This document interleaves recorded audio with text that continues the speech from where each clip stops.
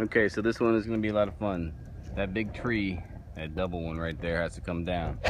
What we're going to be doing is a pipe burst. We're going to open up a hole down there. There's flags and there's paint. We're going to have to bring it across the neighbor's house, down their driveway. We're going to put plywood all on the ground down there until we get into this creek area. Now we're going to need to bring some trash pumps out here because in my experience, when you're digging near a creek, there's groundwater.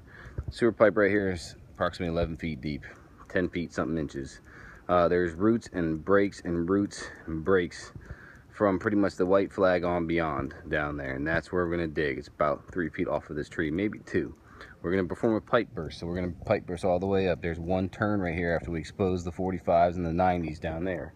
Comes all the way back up here, and we're going to be digging a second hole, most likely via hand dig, right here.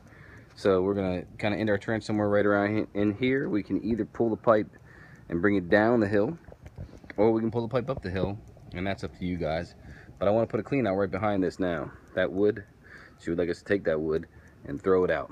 And so she's a nice lady and she's going through a tough time, so I told her that we would. And so we need to get past this. There's a turn right here to bring it over to this 45. So we'll break through this 45. There'll be another 45 as it goes down the hill. We'll break through that, and then it should stick out, and then we're going to connect PVC and stub it out. I want to clean out behind these bushes. I want a clean out at the end, and that tree should be gone. It won't be completely gone. There should be a stump, but we should be all right.